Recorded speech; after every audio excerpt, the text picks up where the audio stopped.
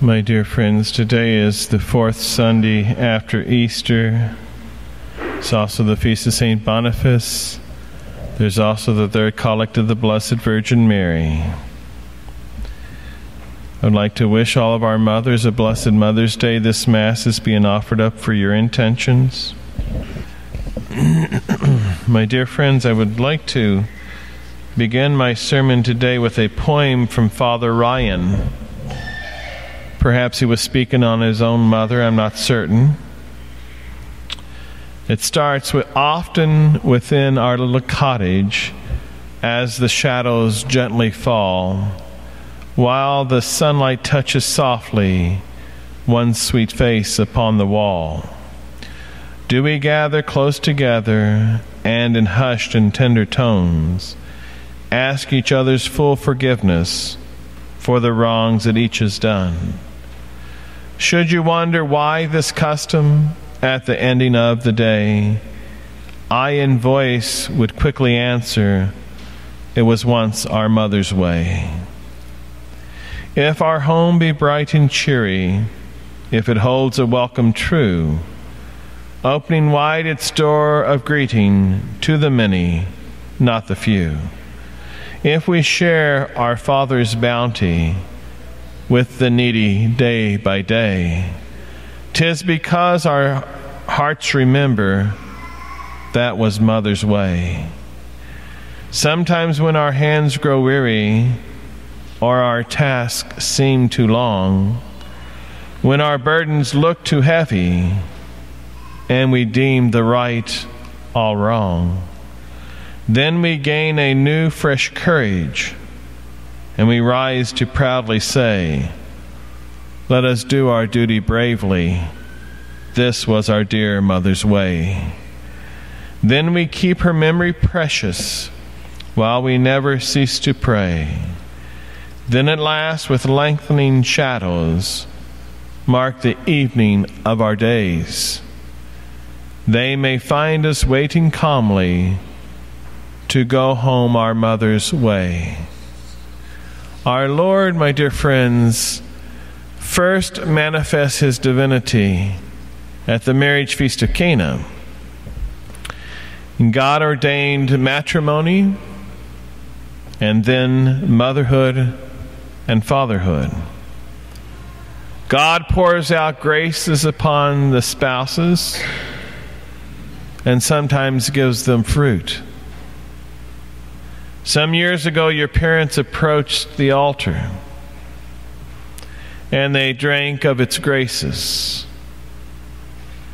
Your mothers have perhaps for years or decades quietly suffered. Your fathers see in your mother not just what Scripture says, a helpmate, but they see in your mother a treasure. Your mothers and fathers have cooperated in the most elevated duty and privilege of spouses, the begetting of children. In begetting children, your mothers and fathers, by the Creator, are made almost as the supreme power by which God created Adam. And when God did create Adam, he felt great joy when he brought forth Adam from the dust. Mothers similarly feel the same joy as they bring forth men from the womb. Your mothers are privileged to impart to their children those first impressions of love and those first impressions of affection.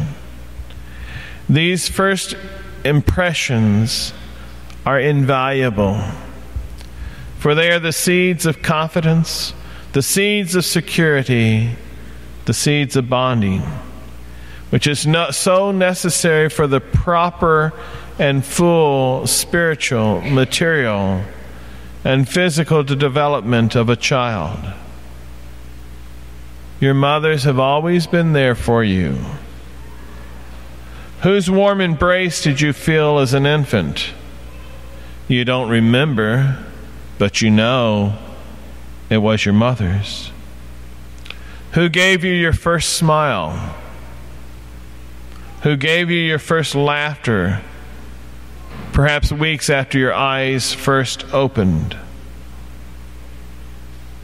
Who kissed your scraped knee or elbow, finger or toe? Who filled the rumble in your stomach with applesauce and pureed peas?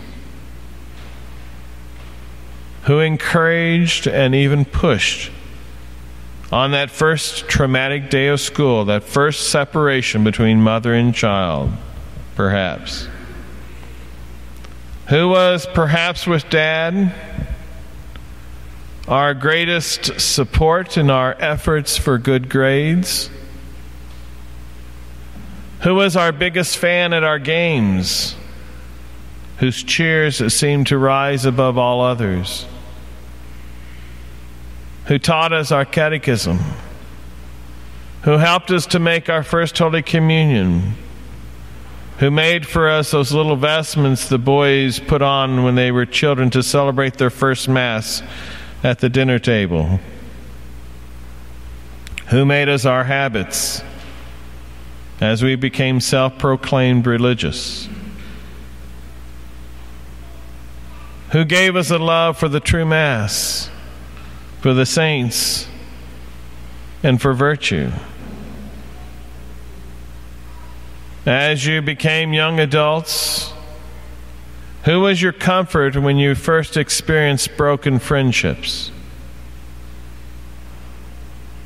Who guided you on your choice of a spouse, encouraging high ideals and standards? Who is that diplomat giving sound advice in difficulties of marriage and careers? Who by example has taught you to live a Christian life, a worthy life?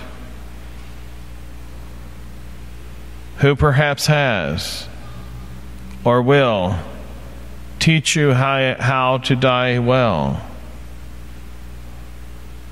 Who is in heaven praying for you? Perhaps your mother. If you have lost your mother, pray for her.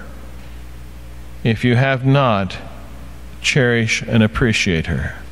God love you and God bless you. In the name of the Father, and of the Son, and of the Holy Ghost. Amen.